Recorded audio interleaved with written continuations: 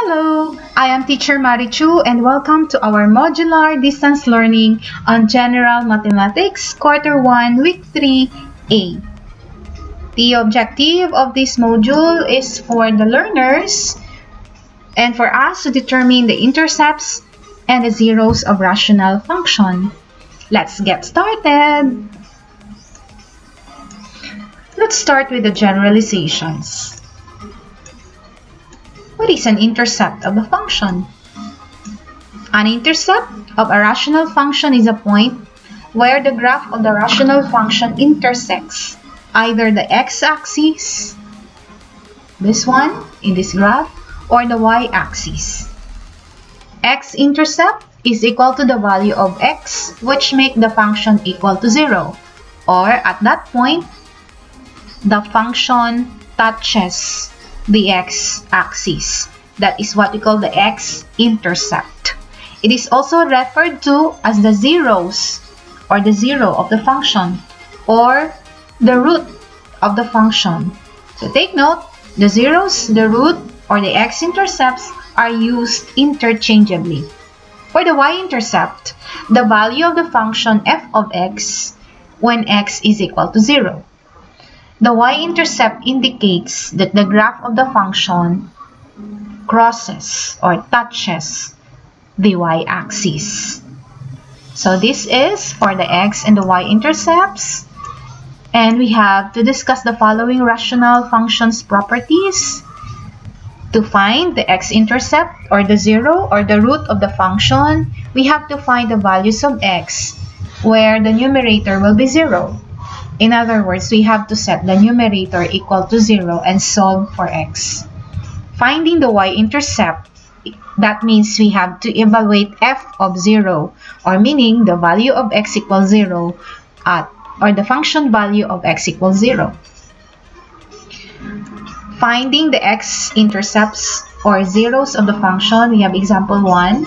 Let me just illustrate that by inspection alone. In this example 1, f of x equals x minus 4 all over x plus 4. Just set this numerator equal to 0 and solve for x. In this case, we can right away do it mentally. X minus 4 equals 0, then x equals 4. That is the x-intercept or the zero of the function. For example 2, we have to find still the x-intercepts. X squared minus 5x plus 6 all over x plus 3.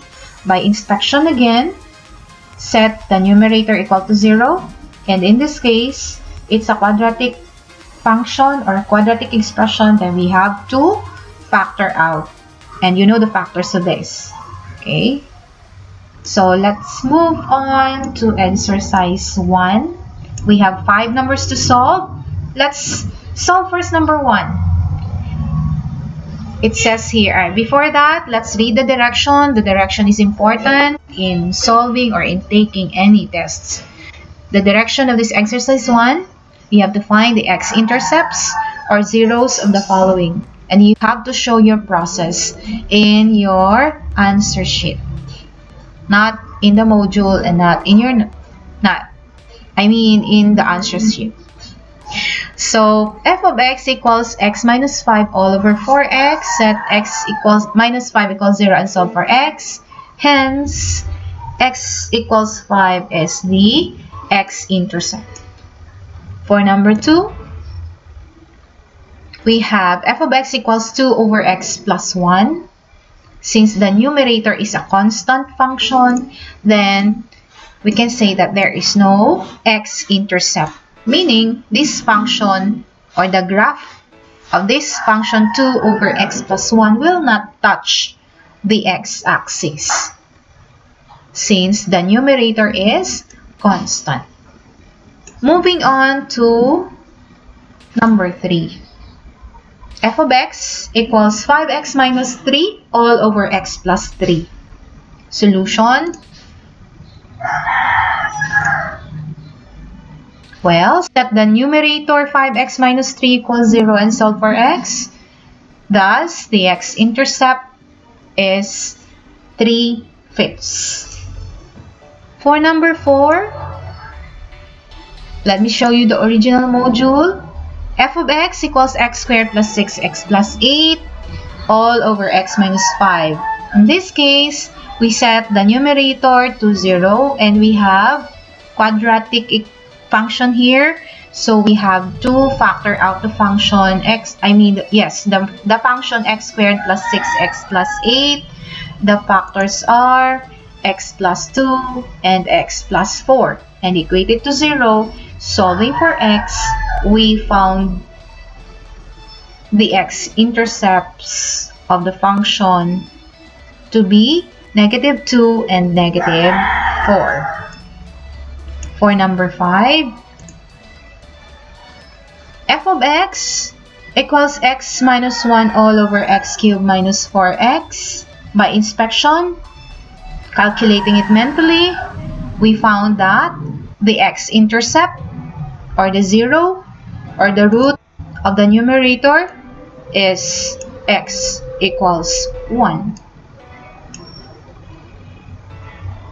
Moving on to another topic on finding the y-intercepts of rational functions. Well, in finding this, we just have to set x equals 0 and solve for the value of y. Let's consider this example 1. X minus 4 all over x plus 4. Evaluate f of 0. Then we can say here that f of 0 is negative 1. Therefore, the y-intercept is negative 1. So it's easy to evaluate the y-intercept. Same is true with example 2. And let's move on to exercise number 2. Direction: find the y-intercepts of the following function. So for number 1, f of x is equal to x minus 5 all over 4x. Just simply substitute 0, 0, 0 and solve for the values. Let's see the solution.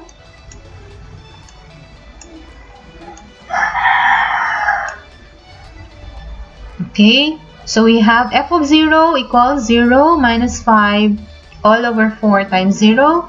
In this case, we cannot equal it to undefined. We just have the consequence of this expression or equation is undefined. So hence, there is no y-intercept. So meaning this kind of function will not touch the y-axis.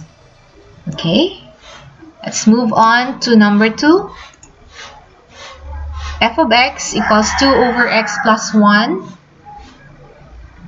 Solving for f of 0, we have f of 0 equals 2 all over 0 plus 1, or 2. Hence, the y-intercept is 2. This means that the graph of the function will touch the y-axis at y equals 2. Or simply, the point is 0, 2. Okay, moving on to number 3. F of x equals 5x minus 3 all over x plus 3.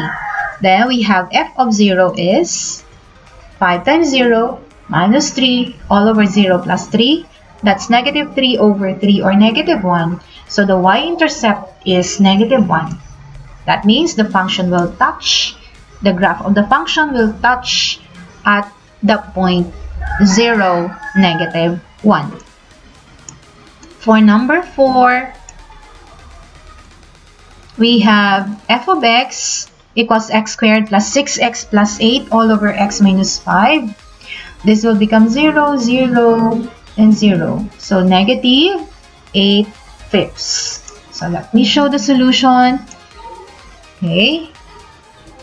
So substitute x equals 0. That is f of 0. And then we have x, or what, f of 0 is, or simply y equals negative 8 over 5. So the y-intercept is negative 8 fifths. For number 5, the last, f of x equals x minus 1 all over x cubed minus 4x. Solution. Well, we will have here a constant numerator with a 0 denominator when substitute setting the value of x for 0, then we have an undefined. So we can say that this, or the graph of this function, will not touch the y-axis. Hence, if it will never touch the y-axis, then there is no point of discussing the y-intercept. So meaning this function has no y-intercept. I leave you the enrichment activity for your own personal enrichment. Okay, so this is all for now. And this is Teacher Marichu again, saying always stay happy and healthy, and God bless us. Thank you.